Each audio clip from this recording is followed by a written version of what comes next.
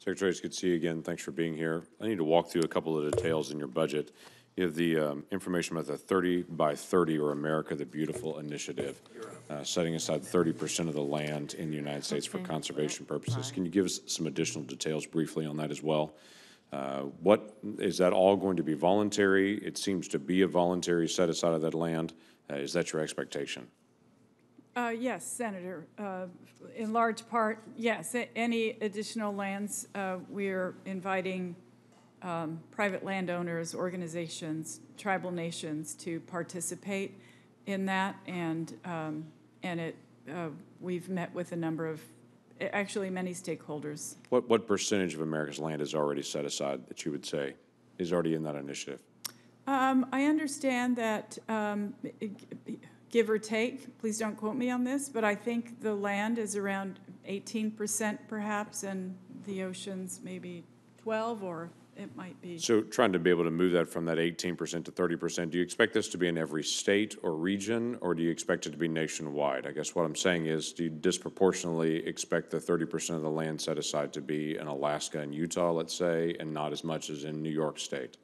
Not at all. We expect and have had overwhelming optimism about the idea of it being a nationwide effort. So this would be in each region, each state, you would expect that. For states that have higher than 30% already set aside, would you expect them to be able to get down to a 30% goal at some point so they'd have more private ownership in their area? On those specific details, Senator, I can't answer, but I get your point, and the conversations will absolutely continue on this issue. So, but you do expect it to be voluntary? That is correct. Yes, for private landowners, for ranchers, for farmers, for right. Indian I know in my state, and there's 5 states total that are in the area of what's called the lesser prairie chicken area. They've done voluntary efforts to do mitigation protection of that species for quite a while. And now there's been a step in to say, actually, we're going to now impose different measures in there, where we've had, for instance, in my state, a great rebound in population. There seems to be an assumption now that's not enough, that in other areas it's not recovering well, but in your area where it is recovering well in my state, there's still going to be kind of a heavy hand to be able to reach in and to impose this. So what started as voluntary measures is now seems to be flipping over to mandatory measures for that.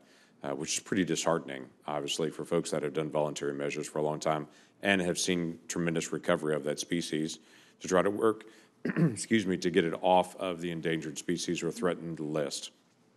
That's pretty disheartening to be able to see that. The landowners in my area, excuse me, are asking for an additional 6 months to say, allow us to comment, allow us to show the information. There's data that's coming out literally right now while Interior is making their decision on what to be able to do. There's an annual study that's coming out, and that study is present. They need a little bit of time to be able to present it to everyone and say, don't take what's voluntary, suddenly turn it to mandatory before we can hand you this information. Is that a reasonable request, you think, for them to get a few more months in time to be able to hand over all their final information to you?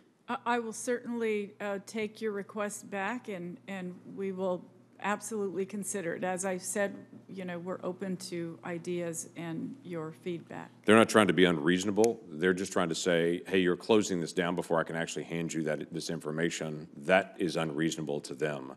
They're looking for a few more months of time to be able to hand over the final report so they can show you what's actually happening in the population count there. The leasing activities, we've talked a little bit about this already, about the leasing activity that's stopped. And then now a court has said you can't just keep this stopped indefinitely. You had mentioned earlier, hey, it takes a while to be able to restart it. When will that restart? Senator, we are, as I said, we are working on it right now. We're complying with the court's order right now. Will it take a year? Will it take 3 months? Will it take, give us a guess? I think I will say soon. So in this quarter? Soon. I can't answer that specifically, but as I said, we are working on it, and we're happy to stay in touch with you as we make the progress. So there's just an expectation that when a court order stepped in and said, hey, this is not legal to just stop this indefinitely, that there's an actual going to be progress made towards this. We know there's an interim report that's coming out. We don't know when that's coming. Do you have an update of when the interim report is coming out? As I said, we're finalizing it internally at the moment, and I can't say specifically, but I can say soon. It's in its final stages. And you'll expect a final report after that interim report? Senator, we'll absolutely let you know when we approach that time frame, and I can say soon. So there's an interim report that's soon, a final report that's soon. Do you expect the decision on lease sales after the final report, or after the interim report, or before? Well, after the final report, whatever report is moved forward, we will be able to we will have made decisions and be able to implement whatever changes are perhaps necessary and move that forward Soon. soon. Thank you, Mr. Chairman.